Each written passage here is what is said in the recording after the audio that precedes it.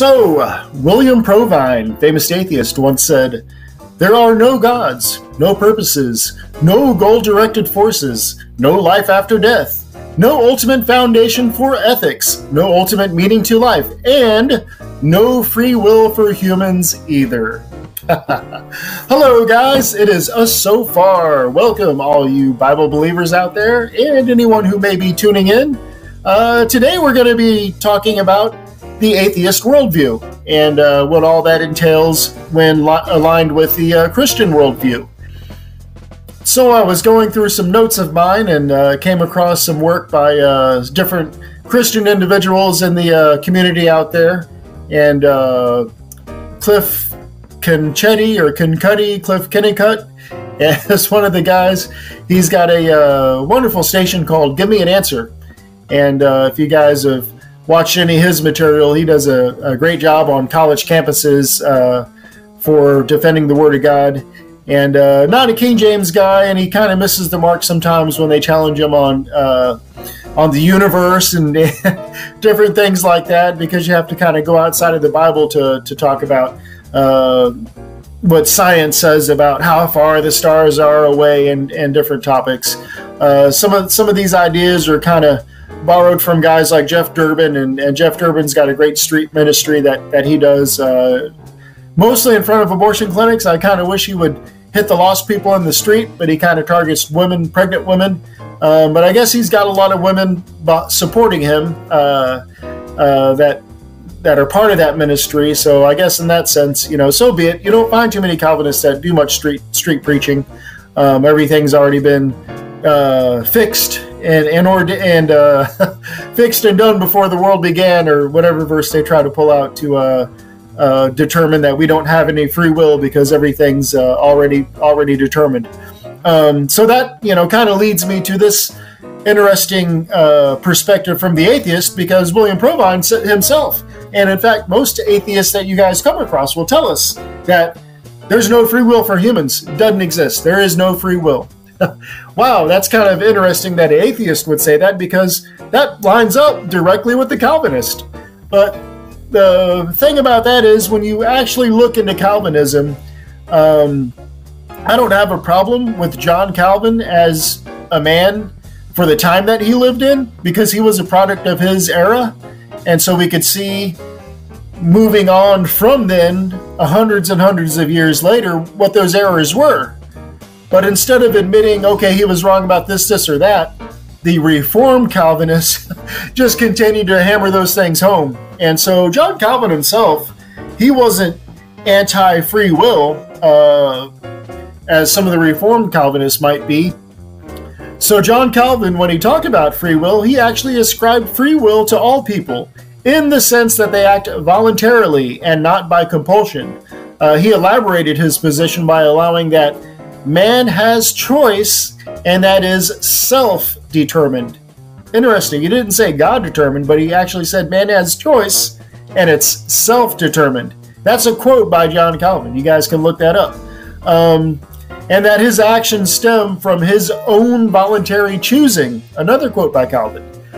So when you talk to Calvinists about free will, and they talk to you about, it has been ordained before the world began, or whatever those verses are that they want to go to, just check them out with Calvin. Okay, so you're a Calvinist. Why didn't Calvin believe that? And you'll start to see that a lot of that ideology didn't come from Calvin himself. It's coming from these Reformed Calvinists. I'm only bringing that up because I think it's interesting that a lot of atheists today are starting to say that humans do not have free will. And I think that's kind of crazy, because that's the same thing that Calvinists will say.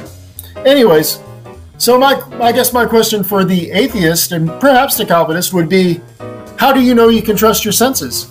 Because we observe order and design, and we understand how the laws of logic matter, that is, in the Christian worldview, and it requires evidence and proof for the order and design that we observe in nature. We therefore seek to test out these things to see if they are so. Now, there's a famous oceanographer that lived in the 1800s, Matthew Fontaine Murray. He was a Christian oceanographer that a lot of the research and discoveries that he made came directly from his understanding of the Scripture. And him reading the Bible, and the Bible talking about the things under the ocean or the things, of this world, he put him to the test. He's like, okay, so I agree with what the Bible says. It's the Word of God, and the Bible's saying this, and that about the water, about the ocean. Let's see if that's true. So when you look at characters like that in the past who were faithful men of God that trusted and believed in the Word of God, and you find that they've actually made a lot of discoveries based on the Word of God, I mean, that's pretty fascinating. That just shows you that we can test out to see that these things are so, as the Bible tells us. And that's exactly what these men did. And I don't know if any atheist would have been up for that task. Obviously, they reject the book the second they look at it. What is this black book, with the gold or red edges, and they see it and they just think it's archaic, it's outdated. And so a lot of these new Bibles will try to update themselves to look modern, but the atheist is going to reject that just the same. So when the Bible tells us things like, be sure your sin will find you out, I think that might be some of what's going on within the hearts and minds of a lot of these people that refuse to read or check out the Word of God because they know that book is checking them out at the same time. So that, I think Ruckman once said, the Bible will either keep you from your sin or your sin will keep you from the Bible. One of those two. Anyways, guys, let's continue on with this because I do have some notes taken here and I want to try to hammer through this one and not take up too much time. I want to try to start keeping these videos down to a certain time limit. I know just keeping record of who's watching what and who's skipping around. I don't want to lose a lot of you guys. I want to try to keep your attention, so let's stay focused here. So our worldview as a Christian requires us to be honest and objective when providing evidence for truth claims made of the observed world about us. Ultimately, this is how Christians reason and discover. That's why we see a lot of college universities such as Princeton, Harvard, Oxford, or any college university worth its salt. You'll notice that they didn't exactly start off as atheistic universities because they did not support the atheist worldview. They were Christian seminaries and institutions. Now, we can look at, I know a lot of people might actually have questions even about that because you'll start to see the Jesuits and those kind of people entering these colleges and these universities around that time and also infiltrating the hearts and minds of the people that were trying to better their education. So I know there's a lot of controversy about the origin and the history of a lot of these universities, but they did in fact start out as seminaries and institutions with a Christian worldview. And that is because it's the Christian worldview that gave rise to the scientific method. There it is, I said it.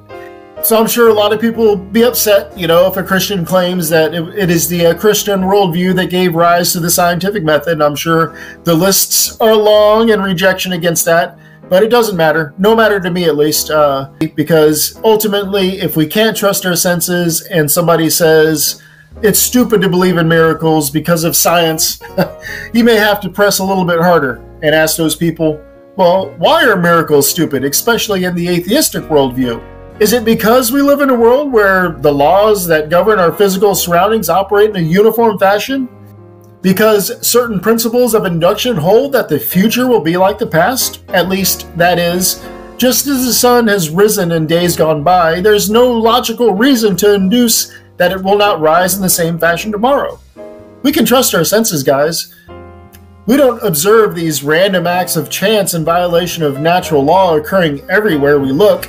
So when the atheist brings up miracles as a challenge against the Christian, he's now left his universe of random chance, time and space acting on matter through chaos with no purpose over ludicrous amounts of years, with no goal-directed forces, no ultimate foundation for the principles that govern his universe.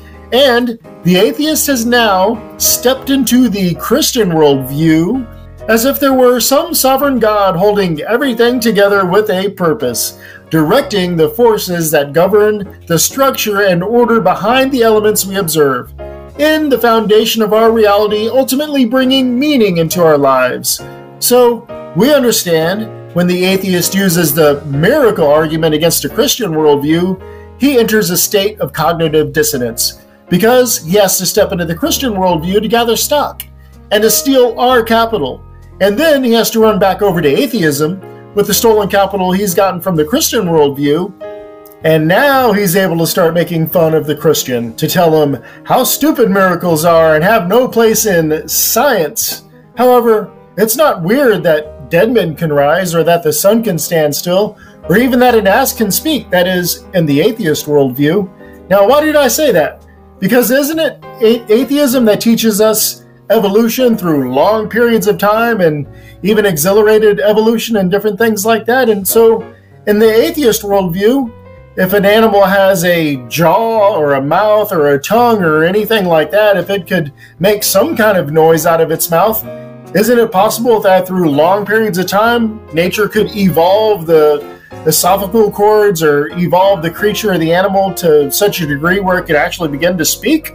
I mean, that's what happened to us, right? That's how we're able to talk. So, atheists just need to think that one out when it makes fun of the Bible. And I say that because science is actually beginning to teach us that.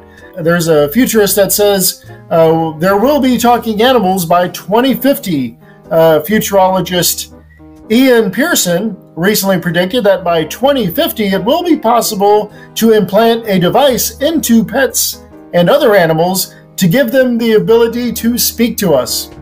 So now that's a form of exhilarated evolution, where man is actually in control of the animal to where it's exhilarating its ability to talk. So isn't that what God did when he stepped in time and exhilarated the ass's ability to speak? And the atheists make fun of the Christian for believing that a ass could speak. I don't think it's that far out there, because they're actually talking about doing the same thing. And of course, in their worldview, just give evolution enough time and all the animals will talk. So, guys, again, it's ridiculous that they make fun of us for that kind of stuff, because their worldview totally supports that. That's weird in the Christian worldview, because our foundation of natural law, order, and design hold fast. And miracles to the Christian is in violation of this. But not for the atheist, not in a world of random chance and things like that. The atheist is a hypocrite at this point. If he says we can only know things by testing and observation, simply ask him the question, have you observed every scientific test and experiment known to mankind, especially the ones that we now take for granted? No, of course they haven't. They haven't observed it all, not even to the slightest. So what are they basing their acceptance on when they use the scientific method? Well, the witnesses who were there to observe and perform these tests before them, of course. Now that's great, because this is exactly what we have in the Christian worldview. God performed real supernatural events in history through these miracles, and we have actual witnesses who observed and tested these phenomena to see if they were so, and recorded the events. Now the atheist doesn't have to like their testimony, or he can choose not to accept it, but the fact remains. When an atheist says we can only know things by testing and observation, then he's either being intellectually dishonest with his worldview, or he's spot on with the Christian worldview.